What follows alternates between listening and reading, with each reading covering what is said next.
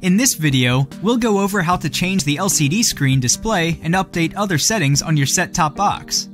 From any screen, press left on the directional pad of your remote to bring up the main menu. Then select Settings and Device. From the Device Settings menu, the LCD screen setting lets you change your box display from the Layer3 TV logo to a clock. From here, you can also change the brightness of the LCD display,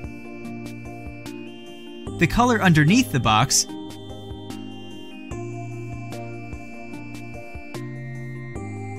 and the brightness of that light.